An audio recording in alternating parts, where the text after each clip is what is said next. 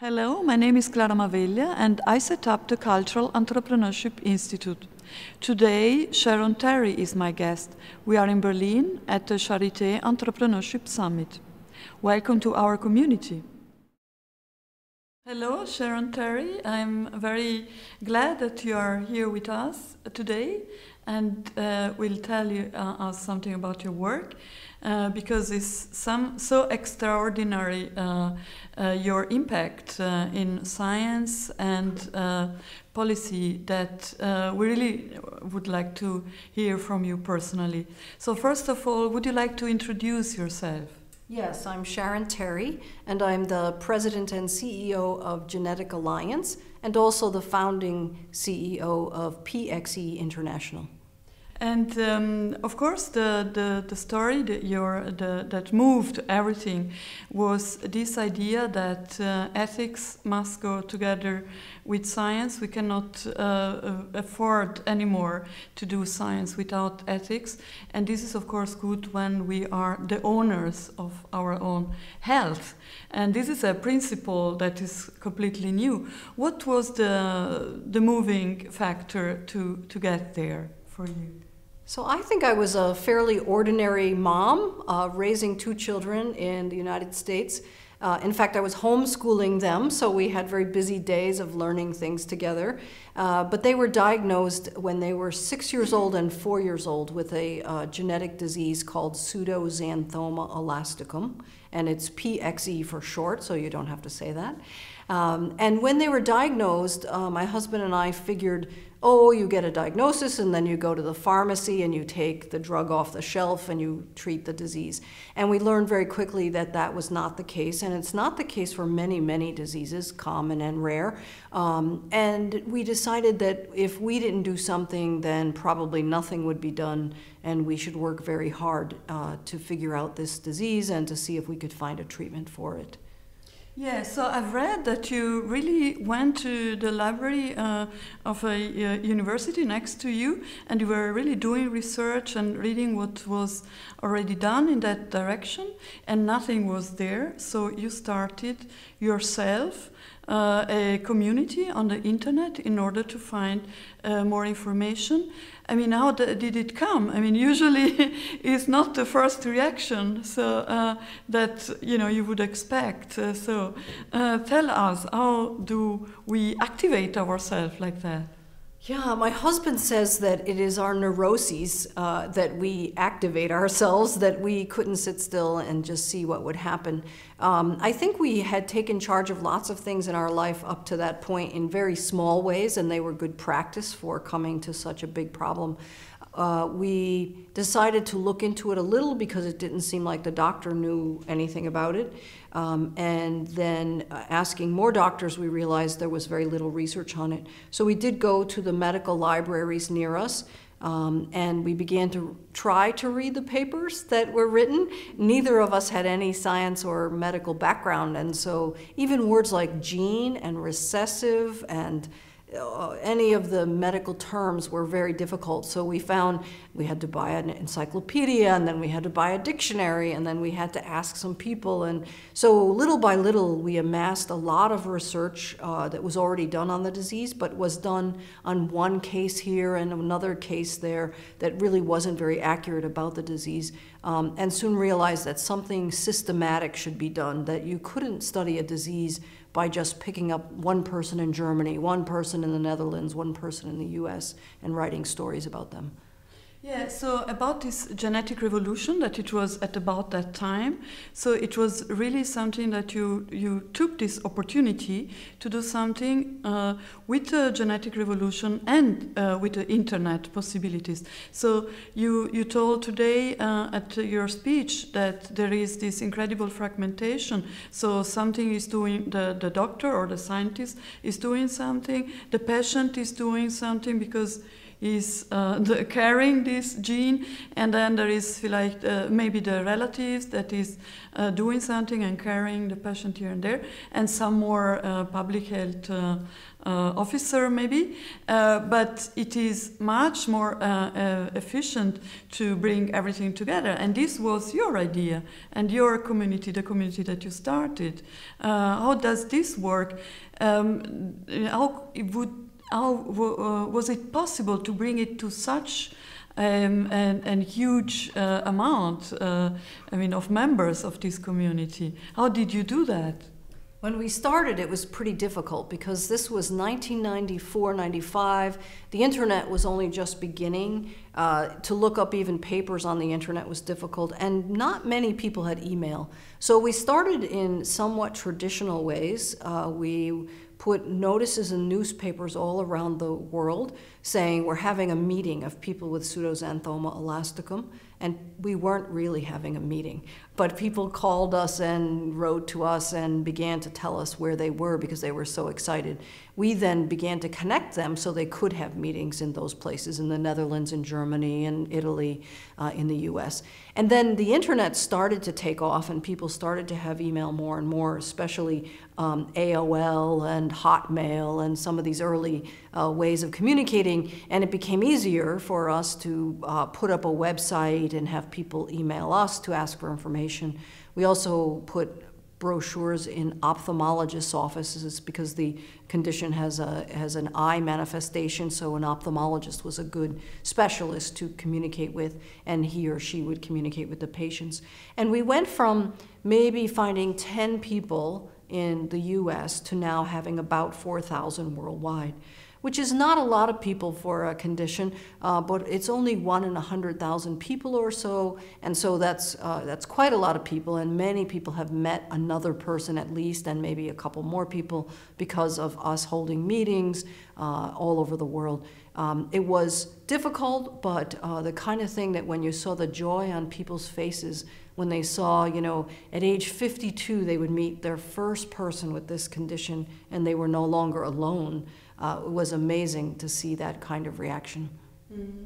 And can you tell us a bit, now that you are a specialist, something about science as a marketplace, the genetic revolution, and the fact that this rare disease are not really worth to work on or develop new drugs. So can you tell us something about that as a specialist now? So in the almost 20 years since the kids were diagnosed, it's been a great change. When they were diagnosed, we were in the mid-90s, in the middle of the race to sequence the human genome. And so the work that was being done on that was very important because it was the first science in the biomedical field that was shared. So the idea there was that every night, all of the scientists working on sequencing the genome would put all of their data onto a website so everyone could see it the next morning. And so that revolution was huge. And it also started to help us understand disease. So the gene for this disease could be discovered and the gene for lots of diseases could be discovered. At the same time, these rare diseases were not being paid attention to by the pharmaceutical companies. The pharma companies in the 90s and even the 2000s were much more interested in heart disease, diabetes, big cancer, breast cancer, colon cancer, because they could make what is called blockbuster drugs. So the marketplace was rich with blockbuster drugs making big companies a lot of money.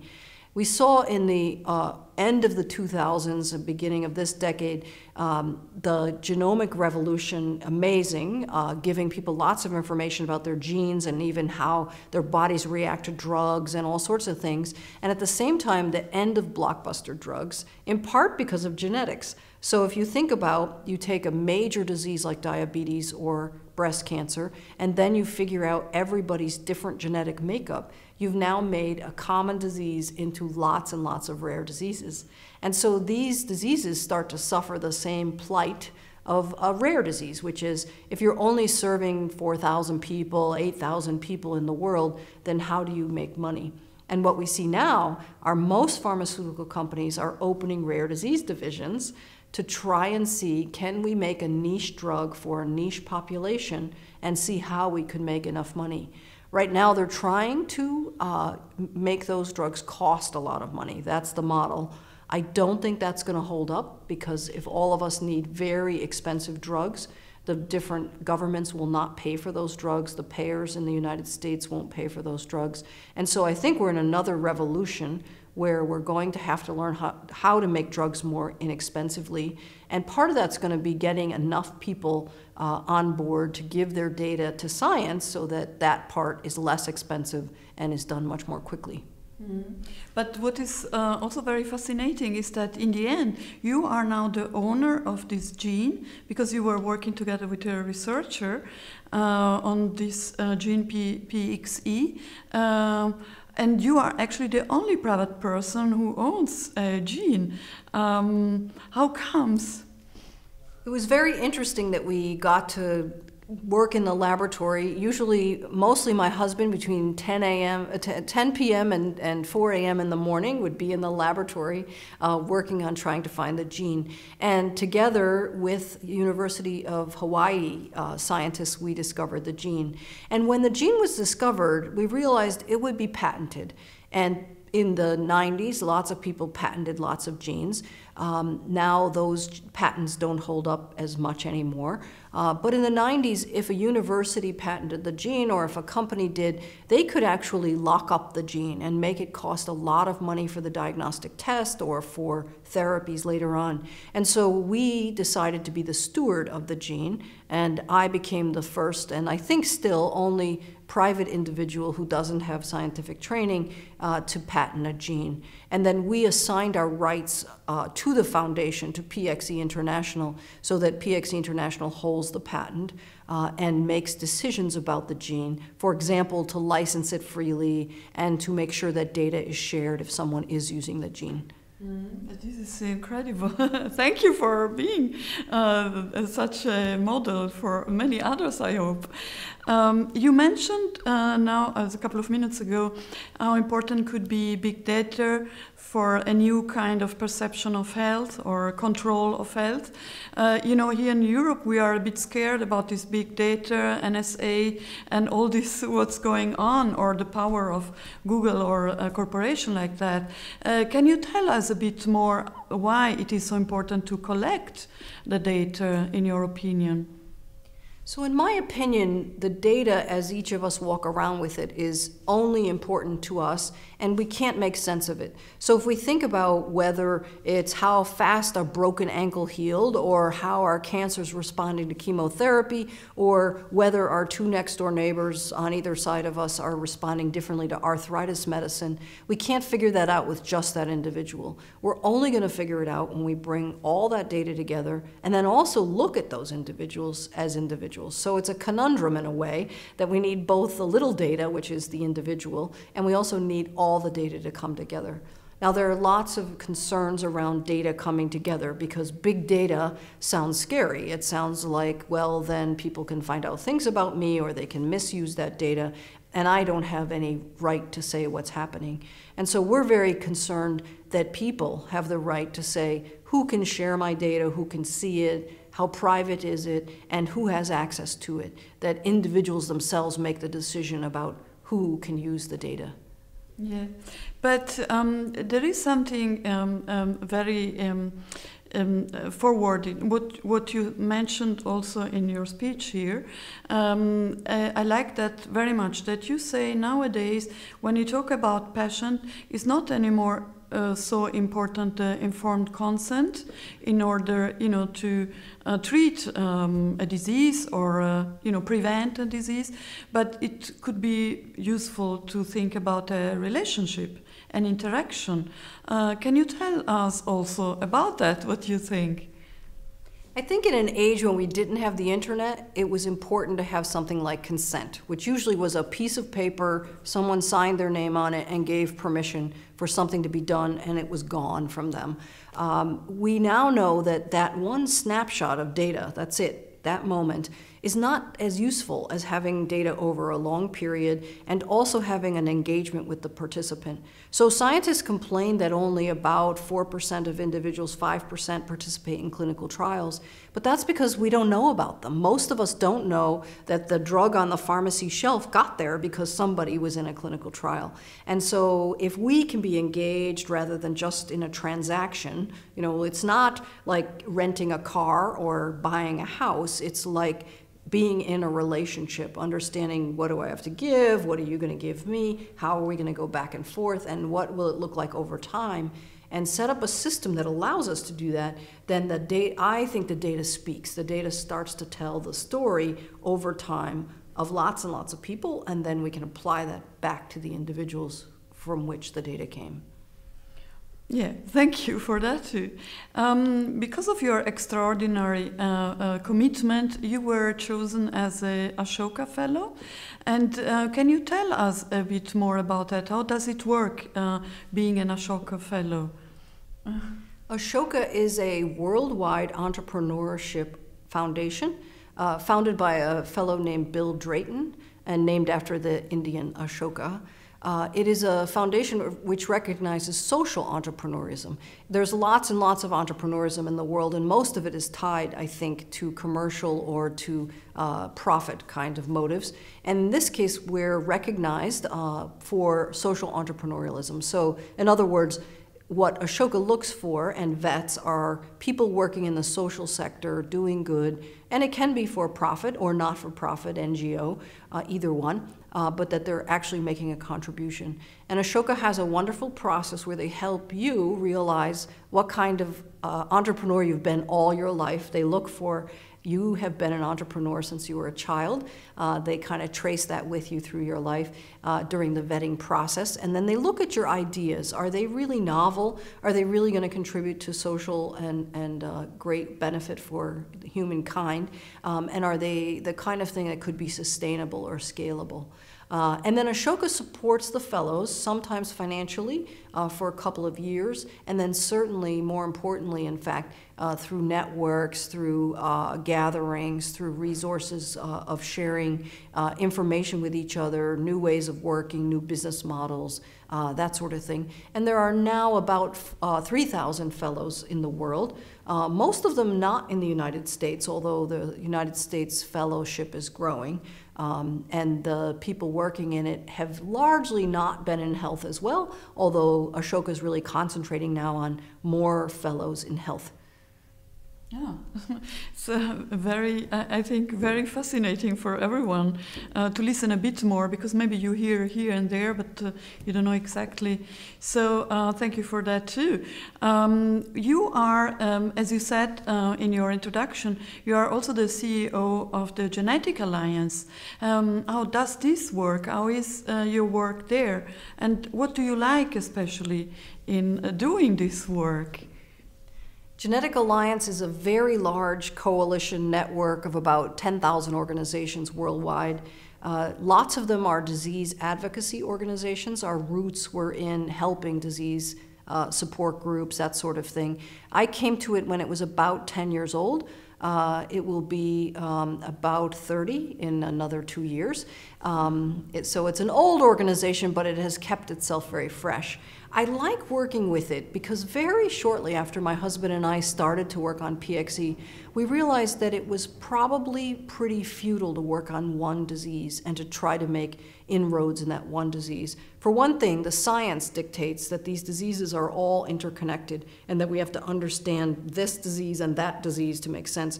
When we discovered the gene, it's in the same family as cystic fibrosis. Nobody ever made connection between an eye disease and a lung disease, and so now we have a new way to look at the disease.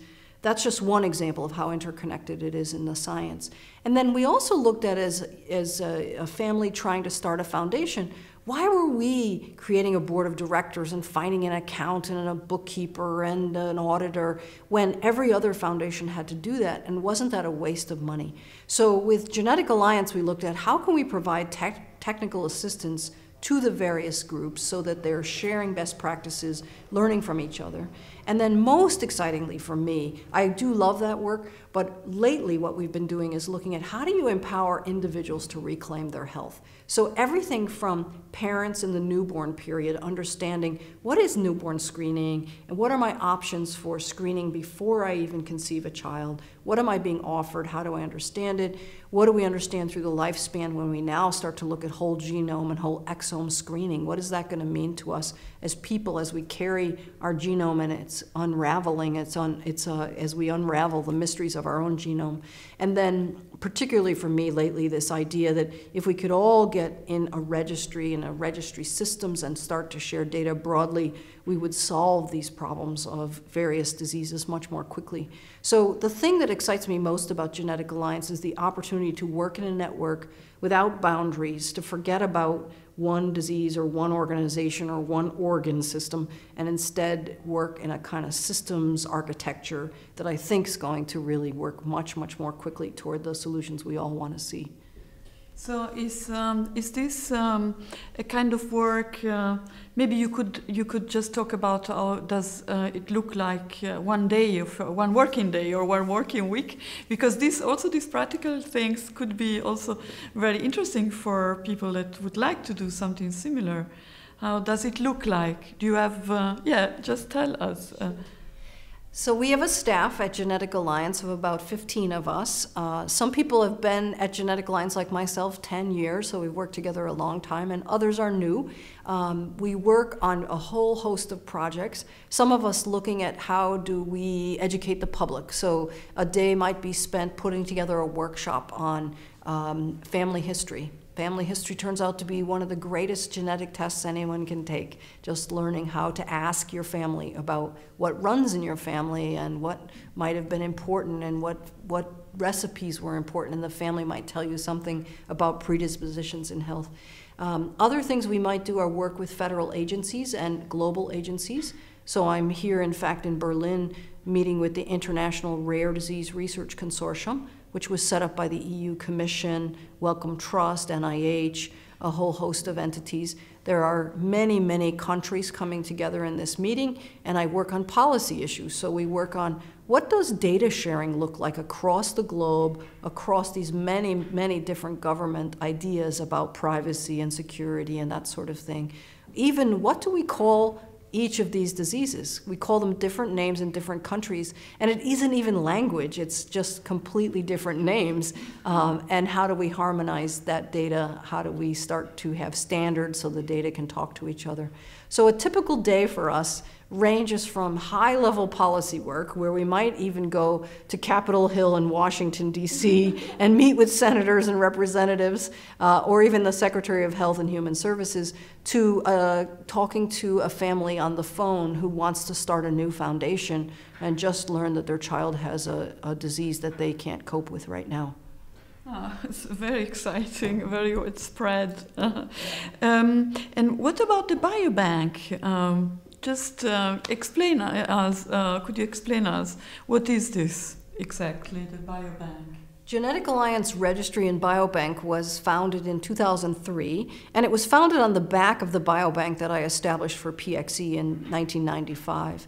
And so in that case, we discovered that there were very few samples to do gene discovery or understand the disease better, and we started to put together both various biopsies and organs that had been surgically removed for different reasons and DNA. And we realized it was silly to put that together for one group, for one disease, and not share the infrastructure across all diseases. And so in 2003, we established Genetic Alliance Registry and Biobank, and that allows any disease to bank information, health information, and biological samples from their members in one structure. And it's kind of run like a co-op. So in other words, each disease doesn't have to go find freezers and storage and backup systems and all those things. Genetic Alliance contracts with a company to do that, and then sells shares, sells memberships in the bank so that they can help the other groups learn how to do that as well. It's run by lay people, which is an odd thing in science again, but we find it an easy thing to do. It's essentially, it's like any other kind of banking. If someone takes care of the technical part, we take care of the people part and help the people to learn how to do outreach to their own members and encourage people to sign up and put their DNA in the bank and put their health information in the registry. This high science is sometimes like a fortress. How did you manage, or how do you deal with this at all, to get there as a non-scientist, but still to have such an impact? How do you do that? I like to say that science is done in an ivory tower because it's done in the ancient academic systems that are amazing, but it's also a cottage industry. So there are some cracks in the ivory tower walls, and they are that the scientists who are doing the work in those ivory towers and those big academic institutions are human beings. And they love, love, love people who are encouraged and engaged. They love sharing what they're doing. And so what we did is we simply read a paper and hardly understood it, looked at where is the scientist? Oh, the scientist is in Modena, or the scientist is in Utrecht, or the scientist is in Darmstadt. And we would actually go to the city and ask the scientist, could we meet with you? Call them up, set up an appointment, and they were very, very generous with their time. And now they form a consortium of scientists interested in this disease. And then when we started to expand our work to other diseases and to governments and to the EU Commission, again, big fortresses, not accessible to ordinary people like me. But we found, again, people really want to help, and the opportunity to do something that's entrepreneurial, different than they usually do day to day, but also applies the skills they already have so they feel pretty comfortable, was a great mashup of the novel and the traditional. And so I think we were really able to see that the walls of the ivory towers could come down enough for us to be part of what was happening behind them. This is really great. I have now a question related to your children. How are they now? My children would tell you that they're happy and healthy adults. They're 26 and 24 years old now. That my daughter teaches for something called Teach for America, which is like a kind of Peace Corps right in the U.S. doing work in underserved communities. And my son is an organic farmer. They both have manifestations of the disease, and for PXE that means that the membrane behind their eye has cracks in it that could lead to vision loss when they're around age 30 or 40. Their skin has lesions, bumps in it that make it look saggy and old, wrinkled. And they could possibly have cardiovascular and gastrointestinal features of the disease. Our daughter is in a clinical trial at Mount Sinai Hospital in New York, one that we helped to set up, so we're hopeful that that will be useful to them. But they have been very philosophical about this all the way through. We've asked them periodically, we're giving up working full-time on this disease to work on all diseases, and they are grateful for that. They believe that it is important that our work be bigger than just their disease, and they know we're risking that we won't find a solution for their disease as fast as possible, although they, like us, believe probably will find it faster by working on all the diseases at once. Yeah, you have told us so many fascinating things, really. What is about all this? What is one of the most important, or some very important issue for you? I think the most important issue for me is how each of us can be present to what we have. What I've learned watching lots and lots of people suffer with disease over all these years is that each of us is at our core the same as each other, in the sense that we want to be seen, we want to be loved, we want to be present to another. And the most important thing to me is that kind of authenticity, that kind of being with each other and in the moment, because that's all we have sometimes, and being authentic with each other. Mm. And what is your next project you're working on now, or in the future better? All my energy these days gets poured into this registry system that allows individuals to set their own privacy sharing and data access preferences. I am giving everything I can to finding a sustainable financial model for it and to gathering enough people that we can start to do clinical trials at a rapid pace. So I think this is a kind of almost culmination of many things I have done over the last 20 years. And is a really exciting time because the technology, the genetics, the social science, the networks, the social networks are all coming together at the same time to make it possible for us to advance science much more quickly. So for me, the most exciting and amazing thing is that science can actually be on the level of the people and that everyone can participate. You don't even have to create a foundation anymore. You can just be yourself, share your data, and really contribute deeply to science. And do you have a message to social entrepreneur or people, some of our youth there maybe that want to become social entrepreneur? My message to social entrepreneurs, particularly young ones, budding ones, is to really risk.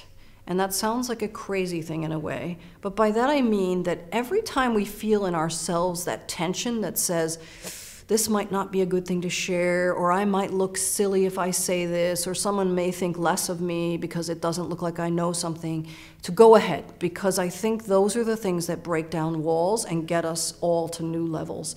That if we are not worried about our ego, about our position, about where we're going in terms of career, I think we'll make better breakthroughs. And I think the more that each of us risk, just like all the people who suffer risk every day, the quicker we'll make these advances and be able to find solutions for each other. So now as the owner of a gene, or the only private person, you are very close to the mystery of life. So please tell us in the end, what does really matter in life? What do you think? So I think the only thing that matters in life is love. That every one of us loving one another will make a difference in the world.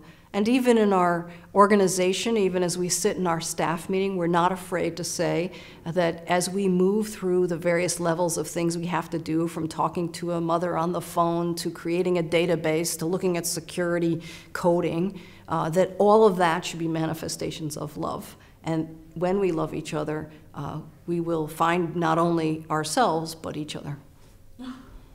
Thank you so much, and for the time and for this incredible inspiration and for all your work. I wish you very much joy and that you have the strength to continue. And thank you for that. Thank you very much. Thank you.